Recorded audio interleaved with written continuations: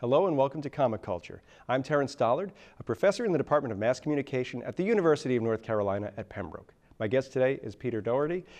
Peter, welcome to Comic Culture. Thank you. So you are known for your work on 2000 AD and the character of Judge Dredd. I was wondering if you could tell us a little bit about some of the work that you've done in Great Britain, because I know American comics very well and I know very little about comics overseas. I started, it must have been, I don't know, 1990? So it's quite a while ago. And I actually started, because 2000 AD was the only thing that seemed to be approachable back then. It's similar with other people that are my age, because I'm in my early 50s now, and a lot of people started on the stuff they know.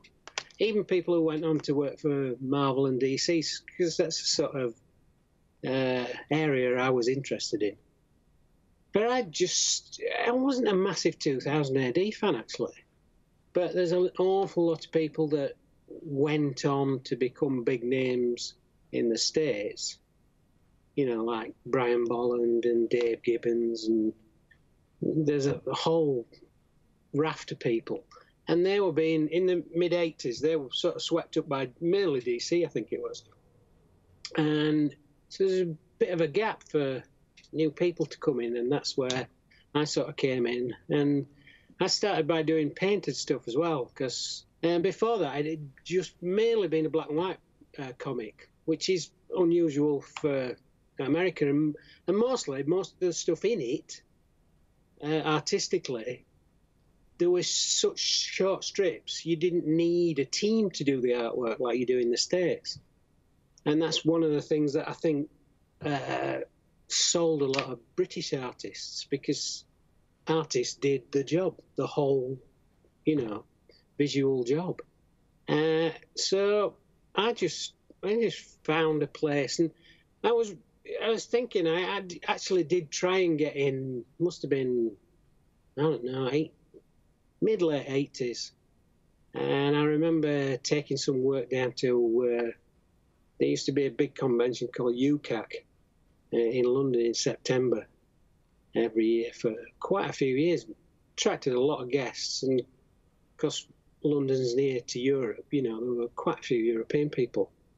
And I took some work down, and it was fairly awful, actually.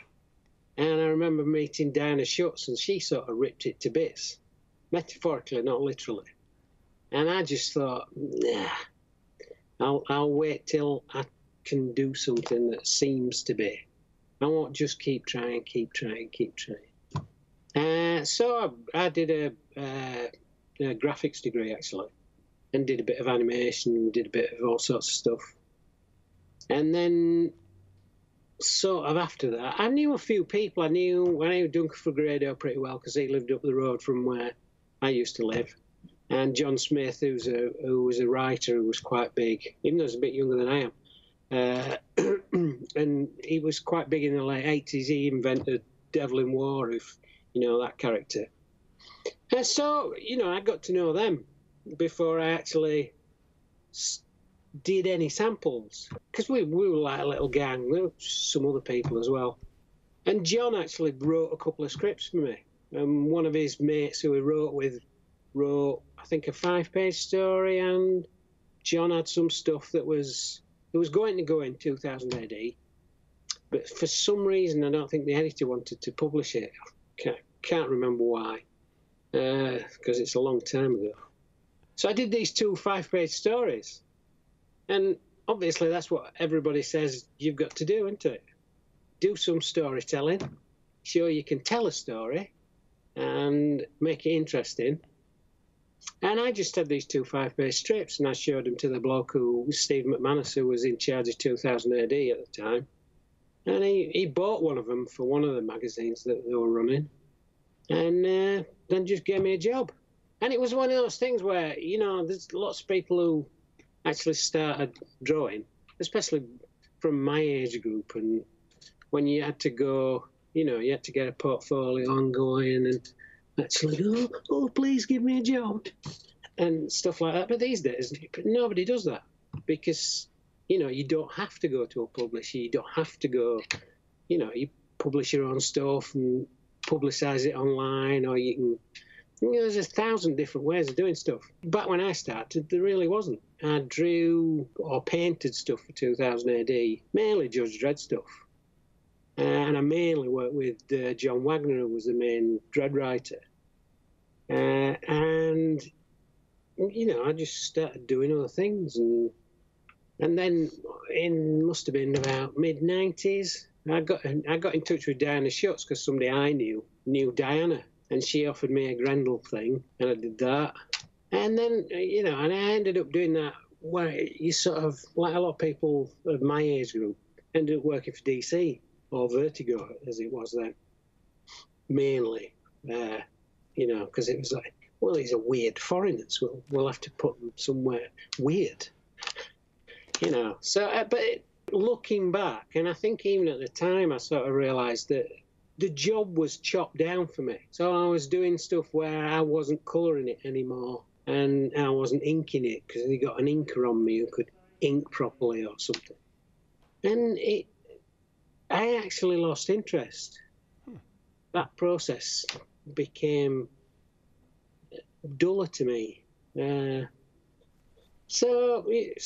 anyway, and I ended up having a bit of a crisis of confidence, and I lost some work in the late 90s, and I did all sorts of other stuff. I managed to land a job doing some design work for Henson's, because Henson's had they had a creature shop down in London, in Camden, and I got in there, which was sort of amazing to me because they must have had so many, just out of the blue packages of artwork come in.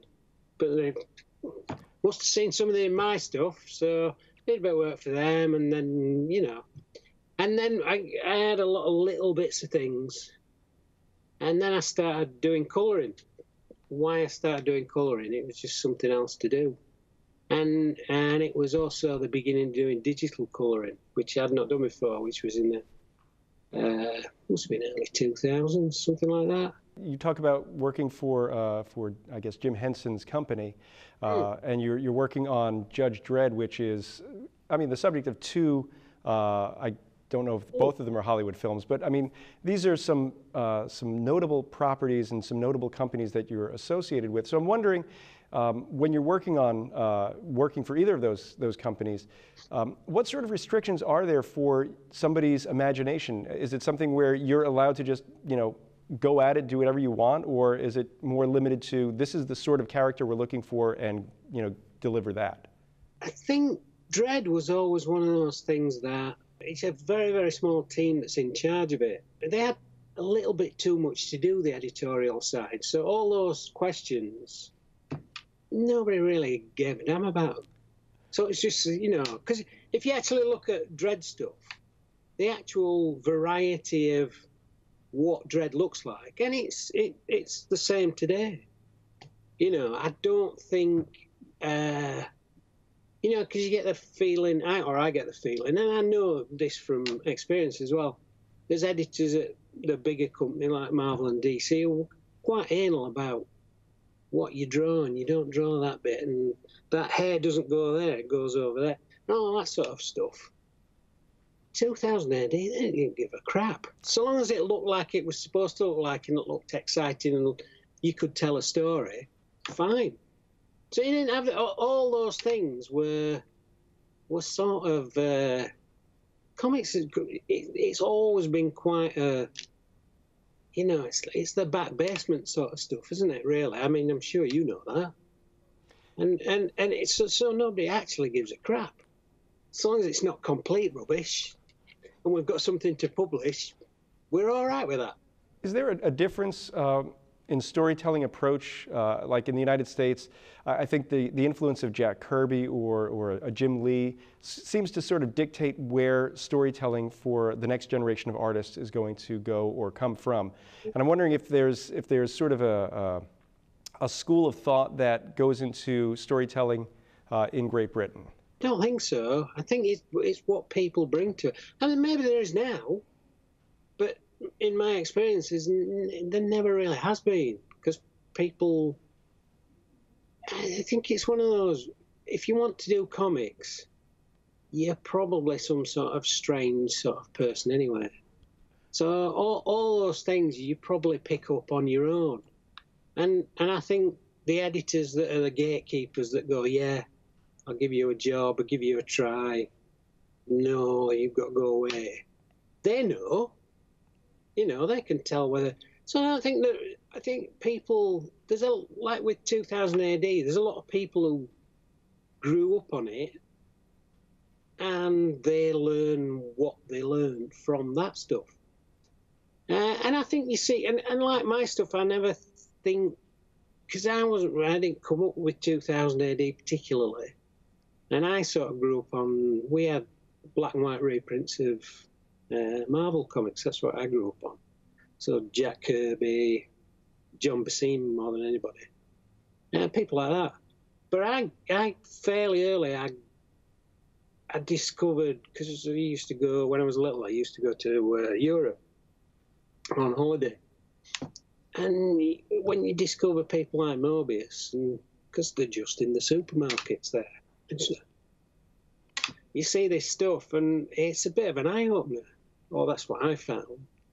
So I think we're at a strange place where if you deign to look, you can find all sorts of different things. And I think that was harder, going back 20 years. Now it's not. You can see all sorts of rubbish. Anything you want to do, and it's right on your computer screen. But I think when I was young, you didn't see that. And I remember talking to Didier Crease. He came across to the Leeds Comic Convention. It's a few years ago now, and I was talking to him, and he said he questioned why more people from Britain didn't go work in France. Now, it came down to a language thing, but he said, we're like 15 miles away across a bit of water, and everybody looks to America. But obviously it's a coincidence of language. But also I think a lot of it's down to the fact that we grew up on that American stuff as well, as well as 2000 AD. And that's, I think, in that sort of semi-superhero genre, 2000 AD is definitely in there, in with Marvel and DC. And I think that's what my generation grew up on. So. Now, is there a difference in your storytelling approach if you're doing something full-color painting versus maybe just pen and ink? Are you approaching the visuals different? Obviously, you're approaching the visuals differently, but are you approaching the storytelling elements differently because maybe it's easier to convey one sense of emotion using full color and another sense of emotion using the starkness of black and white? Yeah, I don't know. It's all of a piece. Because, like I say, when I went to work for DC, I was finishing some of the stuff. I was finishing. My job was done when I'd penciled it. And I didn't really like that. Maybe I'm just anal retentive or something. But I like to do the whole thing because I think if you're used to that, then it's difficult to let it go. Because I worked with Jeff Darrow on when he started doing Shaolin Cowboy Book, and I did most of the work other than the drawing and writing that Jeff did. And he was always, because he's quite not controlling, but he's interested in the whole job. Because he designed it, and I actually just did the physical, drew the logo, did all the colouring, and all this sort of stuff. So he was in charge of how the book looked, the whole thing. And he was interested in that, and he always said, and I agree with him, he was always a bit bemused by people who just wanted to do the drawing, and if they could be in charge of that aspect of the thing, the presentation and what it looked like, and even down to what was on the back cover, all that sort of thing, why wouldn't you want to do that? But some people are and some people aren't, and I think it's just a difference of opinion. I don't think there's a right and wrong way of doing it. And in most situations, I suspect you can't do it, you know, because if you work for Marvel and DC, or even if you work for a company and you own the stuff, they're still doing the job, you know, finishing it off. But I've found, because the past few years I've worked with Mark Miller quite a lot on a lot of his books that have come out via Image.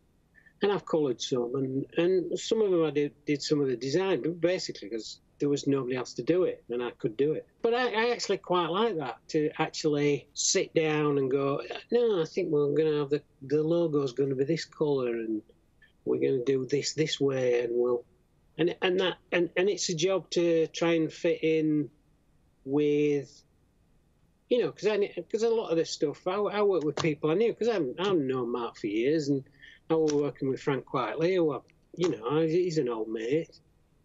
And we just talk. What do you think's best? And he'd see like 3 or 4 versions of something that I'd put together. And no, I like that second one. Let's go with that. And because you're working for Image, it's on a book. Not that I owned it, but Mark did. All the stuff I worked on, it was Mark's. And I don't think he was vastly interested in that side of things. He just wanted the book to come out. If he had his name on and all the stuff he was interested in looked good, so long as all the other little bits didn't look that bad, that was fine. But, you know, I was sort of in charge of it on some of them that I worked on. Some of them, you know, the people did it. You said that you offer maybe 3 or 4 versions of something. Is this because you're able to work digitally? It's just easier for you to do something as opposed to the old days of, let's say, you got to do a color guide, or maybe you're doing, you know, watercolors or colored ink over a you know, photocopy?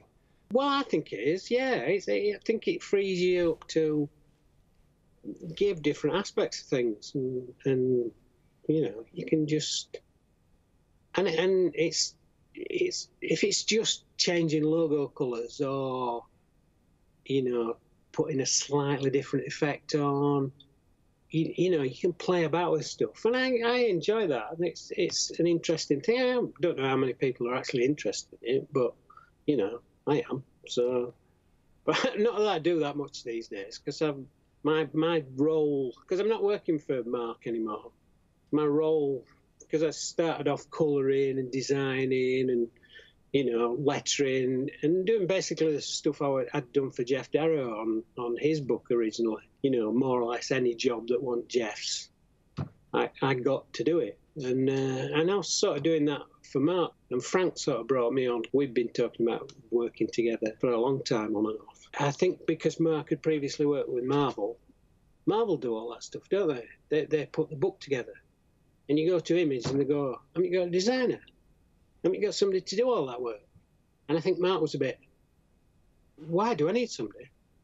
And, you know, these days, if you're fairly knowledgeable with computers and with Photoshop and, you know, InDesign and all these other, not many other programs, really, you know, you can do a professional job, or you've got the tools to do a professional job. Whether you can do a professional job, that's another question. But, you know, but it gives you the opportunity.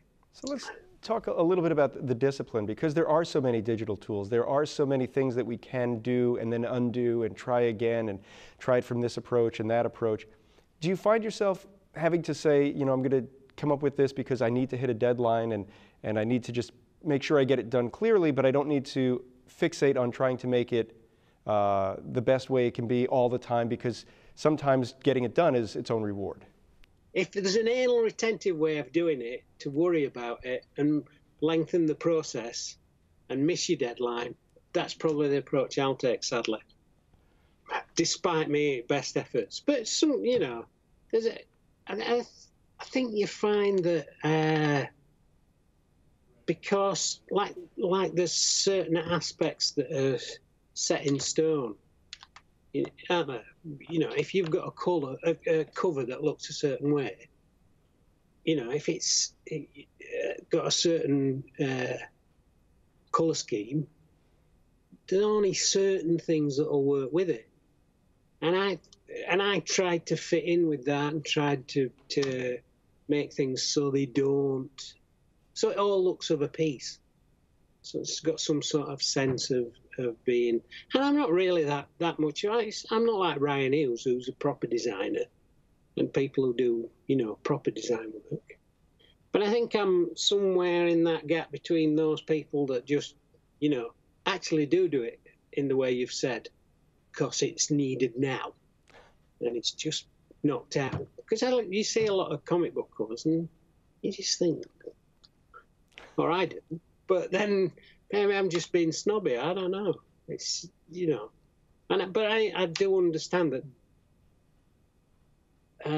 a lot of the prerequisites from a company, they're not the same if there's just 2 or 3 individuals involved, which isn't a surprise, is it?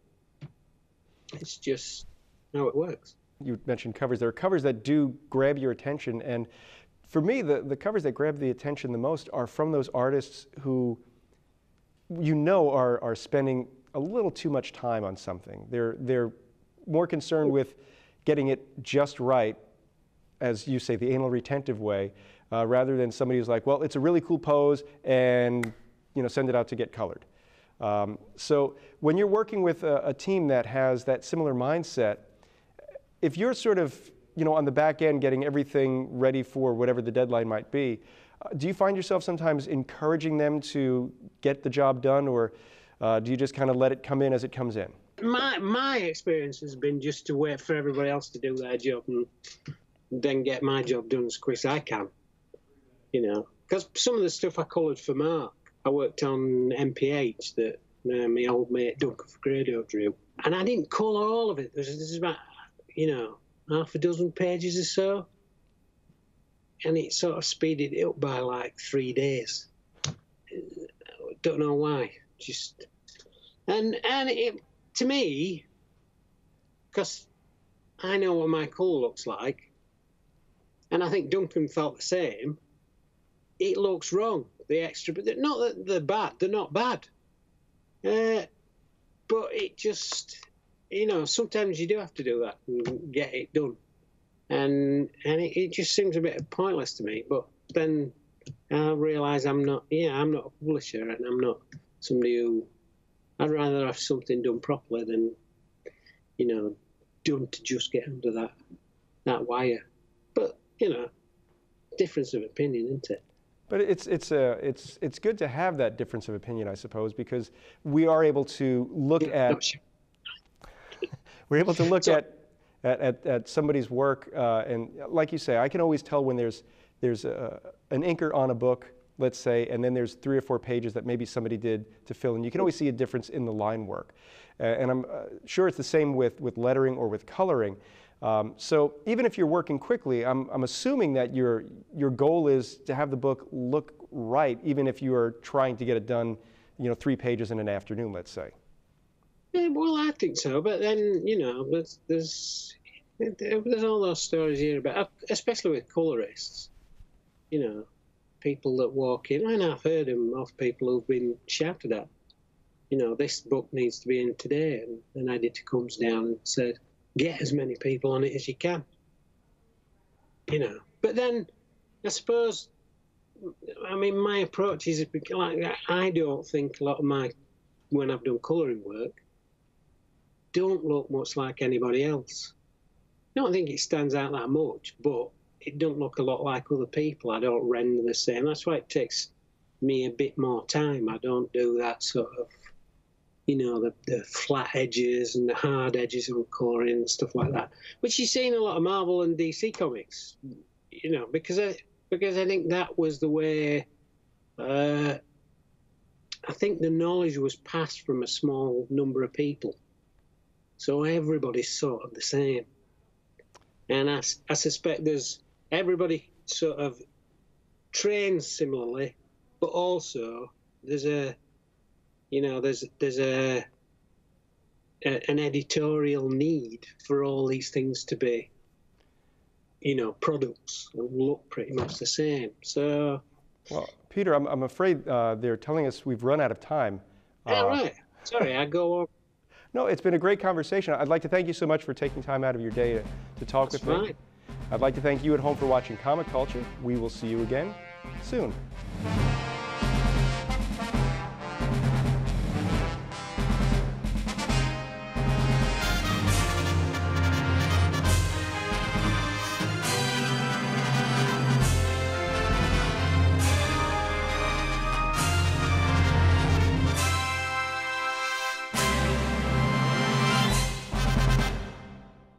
Stan Lee, he had a writer's test, which consisted of 4 pages of Jack Kirby artwork with no copy. My mission, should I choose to do it, was to add words to these pictures. Well, who wouldn't do that? I mean, why not? A week later was Roy. He was offering me a job with Stan Lee. Comic Culture is a production of the Department of Mass Communication at the University of North Carolina at Pembroke.